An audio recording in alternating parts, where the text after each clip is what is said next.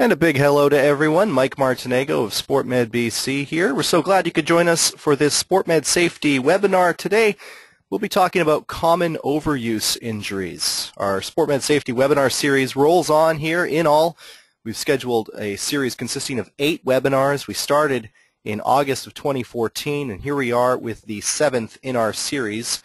Just before I throw it over to our Manager of Sport Safety and Event Services, Paul Dwyer, want to mention if you have any questions or comments, any feedback, there's a toolbar on the right-hand side of the screen that allows you to send us questions and or comments. If not during the webinar, myself or Paul will respond afterwards as well. This webinar will be posted online at sportmedbc.com and our YouTube channel, simply titled SportMedBC, so be sure to check us out if you happen to miss anything. For now, though, I'll pass it over to SportMedBC's Manager of Sport Safety and Event Services, Paul Dwyer, as he takes us through best practices, common overuse injuries.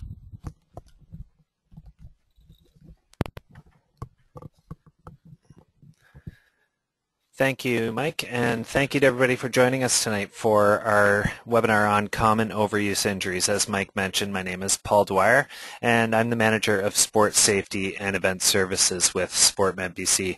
I'm also a certified athletic therapist and certified strength and conditioning specialist, and definitely one of the most frustrating things I know for myself as an athlete and for athletes that I work with is those nagging overuse injuries. So often overuse injuries can be so frustrating because a lot of the time we're questioning, how did this happen, where did this come from, and what did I do to bring this injury on. Often when we have an acute injury, we understand things a lot better. It's a real traumatic force, and so it makes a lot of sense. So tonight, hopefully we can just shed a little light on overuse injuries. So tonight we'll look at what an overuse injury is, what are some of the things that can actually cause overuse injuries to occur, and there are countless injuries we could talk about, but I'm just going to cover a few of the sort of blanket upper body and lower body injuries that occur quite often, and then leave you with just a few strategies of how we can stay healthy, how we can avoid these overuse injuries. So an overuse injury is something that differs quite a bit from an acute injury. Our acute injuries are these one-time macro trauma events, so a real excessive force that causes tissue failure, essentially. So we're looking at fractures, sprains to ligaments, tears of muscle. This is something that happens with a lot of force, and generally it's an injury that's going to cause tissue failure and it will keep us out of the sport generally for about 6 weeks while the tissue repairs. Usually it's quite obvious what the mechanism is in these scenarios and quite different from an overuse injury. So our overuse injuries are injuries that occur over time. What we do is as we exercise, our body goes through repetitive micro-traumas, and this can come in the form of weight training, it can come in the form of running, it can come in the form of sport, but essentially our symptoms will arise or intensify over time. And this can affect our bone, it can affect ligaments, muscles, tendons, cartilage, nerve tissue, our bursa. A lot of the tissue in our body can be affected by overuse, but really the difference is that these are micro-traumas, so it's just repetitive wear and tear and strain on these tissues. So why does this occur? Typically our bodies have an overwhelming ability to actually handle the physical stress that the body's put through. The body can undergo a natural adaptation to the physical stresses that we put through the body. It has an amazing ability to adapt and actually become stronger and more resilient to the stresses. And this process is a process we call remodeling. So the body's tissue will undergo this structural adaptation to those stresses that we put on it. And we see this evident in muscle hypertrophy or muscle growth through strength training, and we see it also with endurance training in terms of increased heart rate, increased VO2 max, and our ability to actually deliver oxygen to our tissues with training. So with excessive stress, And without the ability of our bodies to actually recover, the body will fail to make these adaptations and these strength gains, and thus the body will become weakened and the tissue will be damaged. So typically what we see is the body's ability to handle these physical stresses, and we'll see increases in bone density, we'll see increases in muscle width, muscle strength, increases in ligament strength and tendon strength, and our body is actually adapts to the stresses we put on it to handle those things. What happens in an overuse injury is that there's an imbalance in terms of the stresses put on it and the ability of our body to recover in an adequate amount of time. So I just want to quickly go over some of the risk factors of why overuse injuries occur. Firstly, I want to just speak briefly about youth and growth-related factors. Obviously, as a young athlete, you're still developing, you're still growing, and specifically when we're looking at bone density and bone length, there's still a lot of development happening for young athletes. So there's a lot of stresses put on the body when athletes are doing overhand throwing motions, when athletes are doing a lot of running, jumping, in terms of the long bones in the body where we have growth plates still allowing the bone to grow lengthwise. Another factor is previous injury. If you have a previous injury, you may have remaining scar tissue, decreased range of motion, weakness, perhaps poor muscle firing patterns because of not having proper rehabilitation. With previous injury, you are more susceptible to re-injuring that area or part of that kinetic chain. Another thing is level of physical conditioning. If you're entering a sport without the proper conditioning for that sport, naturally you're more susceptible to injury. Another thing is anatomical factors. Perhaps you have a leg length discrepancy. Perhaps you have a natural more lordotic curve in your lower spine. Those things are potential to have a greater risk of injury. Perhaps you have a large Q angle. This is the angle that we speak about between the hip and the knee joint. Another one is disordered eating. Naturally, our eating influences our ability to deliver energy, and it also has a great impact on bone density, and it has a great influence on our blood quality. So with disordered eating, we are more susceptible. And then there's all these extrinsic factors as well, how much we train. So this refers to the loads, the rate, the intensity, the duration, our training schedule, how much time we're putting into our training. Another thing is our specialization. So a lot of the time we see athletes in competitive sport starting this sport and specializing in the sport at an earlier age than ever before. So a lot of specialization can lead to asymmetries in the body in terms of muscle function, and when we do the same movement over and over, naturally our bodies can break down over time. Equipment is another big factor. If we're using the wrong equipment, something that's too heavy, too large, not supportive enough, we are more susceptible to injury. And then of course technique and biomechanics has a lot to do with predisposal to injury as well. So now I want to just go through some of these common upper body injuries. We'll look at growth plate injuries, rotator cuff injuries, golfer's elbow and tennis elbow, as they're commonly known, in carpal tunnel syndrome, and then I'll get into some lower body injuries. So when we're looking at growth plate injuries, we're really talking about the physis in the bone. So this is a zone that's present in all our bones when we're in our youth years and up through adolescence, where there's a section of the bone that's more of a cartilaginous disc, and it allows for cellular growth of the bone in a lengthwise manner. And so what happens is these bones are put through repetitive loading and stress, and they can add excessive stress to this physis, and they can lead to pain and inflammation, swelling, decreased function, and potentially even fracture. And we see this really commonly in the upper humerus. So as you can see here, the ball and socket joint, we have a physis right along the neck of the humerus here, and it's really common to see overhead athletes, baseball players specifically, pitchers in Little League, may experience a fracture in this upper region, or perhaps just from an outstretched fall on an arm. And then if you look at the picture to the right, we see a fracture of the distal radius, and this is quite common with gymnastics athletes. So we're looking at repetitive loading into the wrist that causes potential fracture of the distal radius.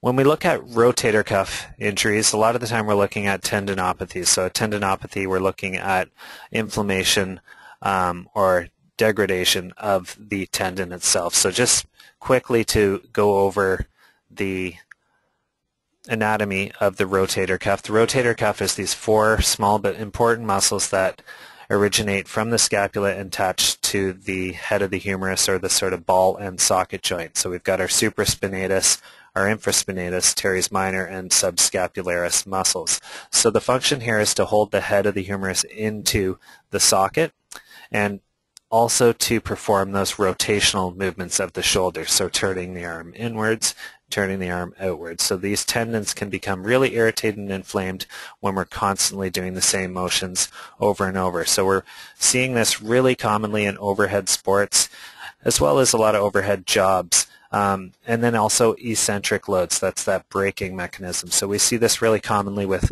volleyball players with their spiking motion, baseball players through throwing, football players, specifically quarterbacks, and a lot of overhead racket sports as well. We'll see this really commonly. And essentially this can happen a lot when we're going through the same motion over and over, and this really rapid movement of throwing something overhead or swinging something overhead, and the posterior muscles of the rotator cuff, they have to basically pull our shoulder back for us. So we're getting a bit of an eccentric force where this has to pull back to center and keep the arm from accelerating any further.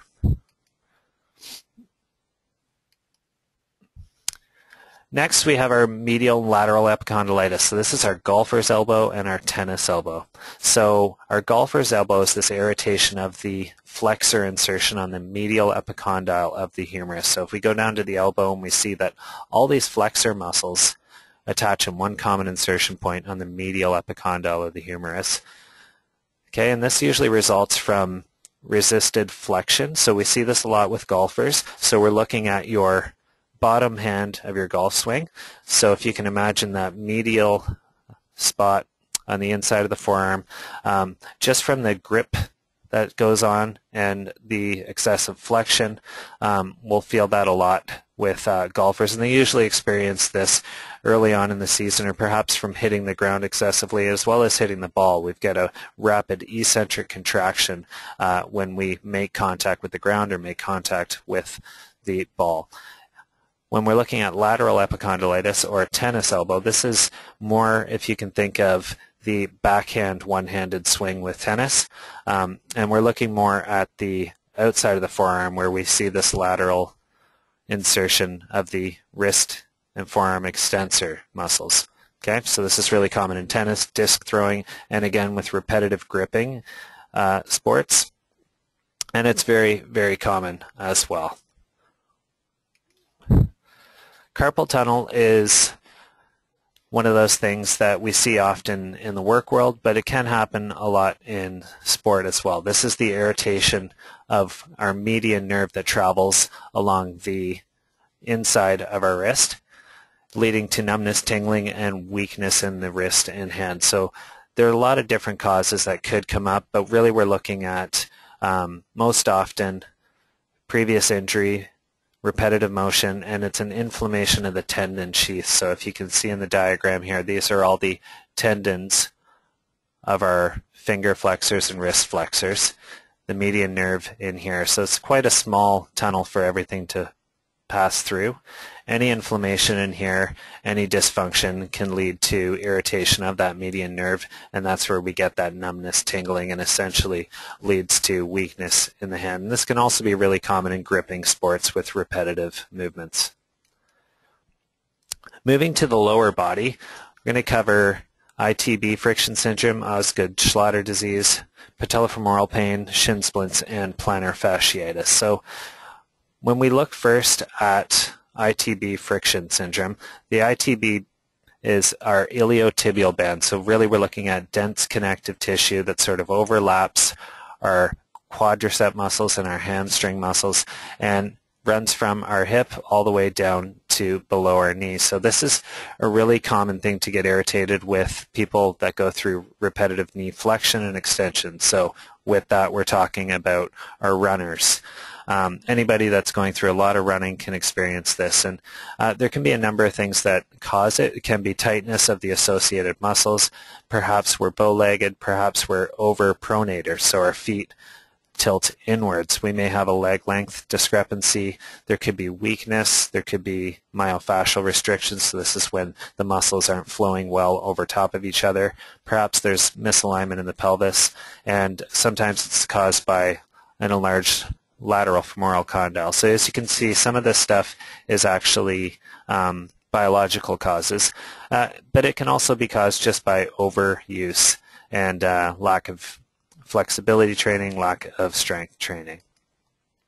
Osgood-Schlatter disease is it's a disease that's more related to adolescents and to youth. So we're looking really at the apophysitis of the tibial tubercle. So this is this bumpy bone on your tibia where your patellar tendon attaches. So what you'll experience, or a youth will experience, is pain and inflammation of the patellar ligament at the insertion on the tibial tubercle right here. So you'll feel an inflammation of the tendon itself, as well as the bone starts to degrade and can potentially lead to an apophyseal fracture where the bone is actually pulled away with an excessive force from the patellar tendon. So this happens typically with adolescent males. It can happen with females as well, but adolescent males between the ages of 14 and 16, this is when they're in puberty, they're growing a lot, and so a lot of the time their bone growth and their tendon growth and strength is kind of not necessarily balanced. So it's really common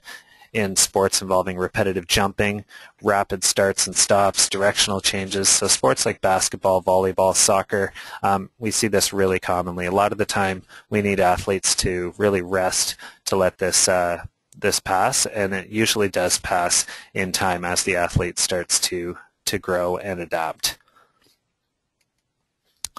Patellofemoral pain syndrome, this is one of those all-inclusive diagnoses for pain that's associated with the kneecap or with the patella. So there could be a lot of different causes here, and it's really common in a number of different sports, but it may be, again, precipitated by an existing injury or a previous injury, more likely to the quadriceps muscles, and it often comes on gradually. It can be a result of poor tracking of the patella within that femoral groove, and this can be the result of muscle imbalances. Again, I spoke earlier about angle between the hip and the knee, so if this angle is a little more intense, we might be more susceptible to this. Perhaps there's some soft tissue restrictions or tissue adhesions in the quadricep muscles. Foot mechanics, if we look below the knee, this can be a problem as well. So if we have a foot that overpronates or perhaps oversupinates, this can lead to patellar problems as well. And then our running mechanics itself, and then maybe strength imbalances between the muscles of the hip and the knee. Shin splints is another overuse or repetitive stress injury, and this can be brought on by any number of sports. It's very common, obviously, in running athletes, so you see this a lot with basketball players, soccer players, people that are running over long periods of time, as well as long-distance runners or even track runners. So this can often be brought on by overtraining, perhaps doing too much too soon. A lot of the time it has to do with footwear that's not necessarily supportive. It can also have to do with training variables, so perhaps training on a really hard surface all the time or training in the exact same pattern all the time. So this is when we're looking at track athletes constantly running the same direction on the track. Again, foot mechanics, overpronation can be a result.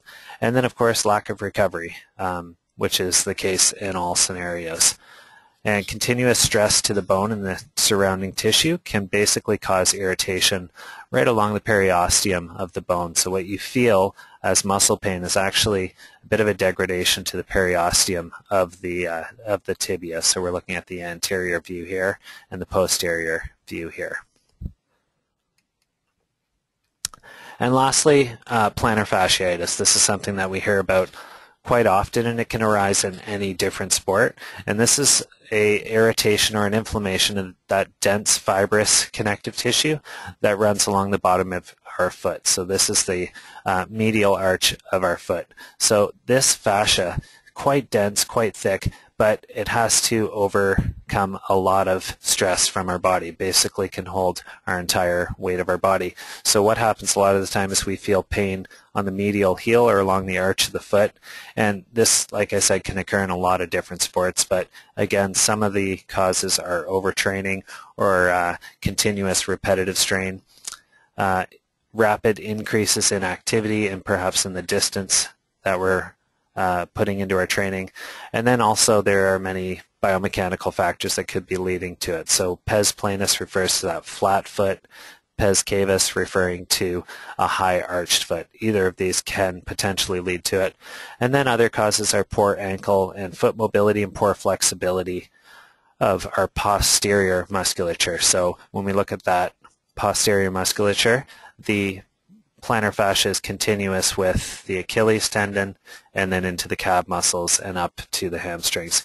And then lastly, equipment is another factor. So having gone through a lot of these injuries, there could be a number of causes as to why they happen, but ultimately it comes down to the body needing a chance to rest from the stresses that's placed upon it so that it has the time to adapt. So just to leave you with a few factors in terms of how we can stay healthy and how we can avoid potential overuse injuries. The first biggest thing is to adjust your training workload. So we want to create training schedules for ourselves that have varying intensities and durations, varying loads that are going to make us perform functionally within our sport, and we must include recovery time. There has to be rest days for the body to recover. If we don't do that, we will not see strength gains, we will not see improvements, and the tissue will degenerate. So our body actually needs that time to regenerate, rebuild tissue so that it can adapt to those imposed demands. So this is especially important when we're looking at youth athletes. It's really important that we adjust our loads for the youth depending on where they're at in their development. And this means their biological development. So when we're looking at children under the age of 12, especially when we're looking at little leaguers or children that are serving in overhand sports, we want to limit those pitch counts, we want to limit those serve counts until they're of the biological development that they can handle those stresses. Next, we want to implement a really good strength and conditioning plan. We have to be prepared for the sport that we're going to get into, so it's key to have an off-season as well as a pre-season conditioning plan so that as you get into your sport, you're prepared for that sport, you're prepared for the demands. It's been proven that if we can train for our sport that we are able to prevent excessive injury. And this is also the case if we incorporate a proper warm-up and a cool-down within our training. So this means good dynamic stretches to warm up and a good cool-down with some static stretching to let muscles get back to the resting length. The use of proper equipment is very important, especially in young athletes. So using the proper supportive footwear, using the right size of bats, rackets with the right size grip, using the right size clubs, this can really influence how our body responds to the demands of our sport. So we really have to make sure we're going to professionals to get fitted properly. Ensure that your technique is safe and efficient. So make sure that you're consulting with your coach or consult with a professional in terms of biomechanics. There are a lot of good therapists that can do good gait analysis and do an assessment of your biomechanical running movement as well as your swinging motions as well as your shoulder movements. It definitely goes a long way in making sure that your technique is going to protect you from further injury. If you do have injury, make sure you get it fully rehabbed. So you must seek the help of a certified sports medicine professional, whether it be a sports medicine doctor, a physiotherapist, an athletic therapist, a chiropractor. Make sure that your injuries are fully healed before getting back to sport. This will protect you. Eat and hydrate for your demands. It's well known that tissue growth and repair is supported by healthy eating habits. We have to make sure that we have the energy there in terms of our proteins, carbohydrates, and fats, and in terms of our ability to grow as youth, it's definitely important that we have a good balanced diet.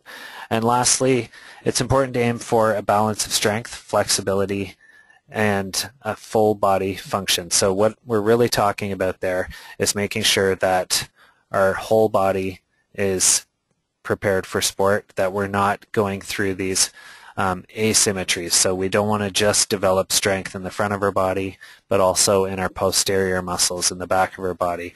We don't want to just develop strength and power. We want to develop flexibility so that we can adapt to any imposed demands in our sports. With that, I'll leave you for today's webinar. I want to thank you for joining us. Again, my name is Paul Dwyer. I'm the Manager of Sports Safety and Event Services with SportMedBC. If you need to contact me or have any questions about today's webinar or any in the future, please contact us, and I'll leave it with Mike.